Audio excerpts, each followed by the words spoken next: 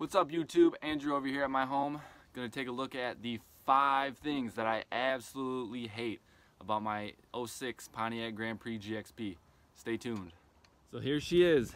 If you haven't seen my video of the 5 things that I love about my Grand Prix GXP, go check that out after you're done watching this one. So let's get right into it. Number 1 thing I hate about my Pontiac Grand Prix GXP is the ride quality. These Bilstein struts are for, you know, sporty cornering and handling, and the ride is so stiff for a daily driver. I can't stand it. You know, I go over a little bump and it feels like an enormous pothole. That's my number 1 gripe about my car. You know, I drive down the street and it's like the whole car shakes. I'm jumping up and down in my seat because these little bumps feel like potholes. You know, it's just not a very comfortable cruiser when the road conditions are bad. Number 2 on the list is the fact that the vehicle is front wheel drive. I really wish this car was all wheel drive. You know, in winter, and especially when your tires are a little worn out, you know, they just spin. You have all this V8 horsepower, right? But you can't put it to the ground because the tires just spin. You know, you get on a little patch of ice, you get on a little patch of snow, and the tires spin. You don't get traction, then traction control turns on, and it's just, you know, it would be just way better if it was all-wheel drive. Number 3 on the list is the fact that this car has a 4-speed automatic transmission.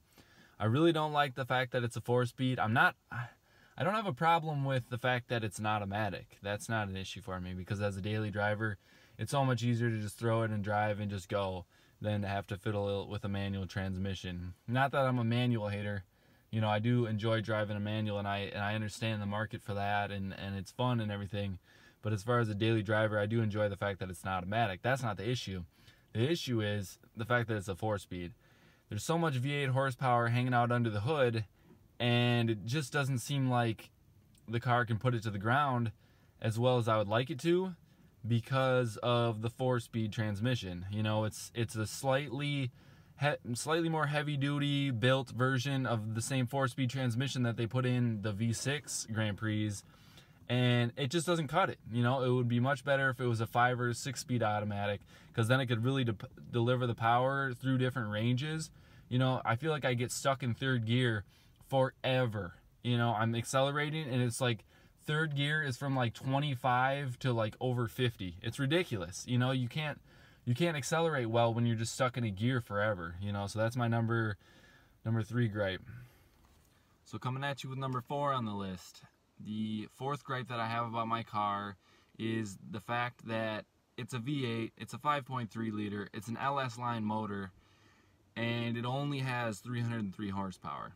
That's a problem. I love horsepower, I love noise, I like accelerating, you know, I like the whole aspect of owning a sports car or a muscle car, but it just seems like 303 horsepower is just not that much for a newer V8 car. And so that's definitely why I have to put that as my number 4 gripe on the list.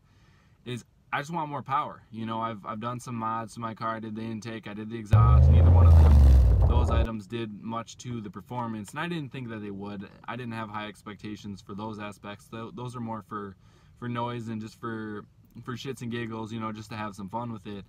But and then I also have a Diablo Sport tuner, so I have it tuned on a 91 octane performance tune that turns off the displacement on demand, and so that's really helpful for, you know, reducing my gas mileage, pulling all that V8 horsepower out of her. But still, I'd love to have another 50 horsepower out of this thing. You know, I think that would just make my day if this thing had just a little bit more power. If it just put it to the ground a little bit harder, you know, I'd be a lot more happier as a Grand Prix owner. You know, I feel like they kind of market it as, oh, it's a sports car, oh, it's, you know, it's fast, it's this, it's that.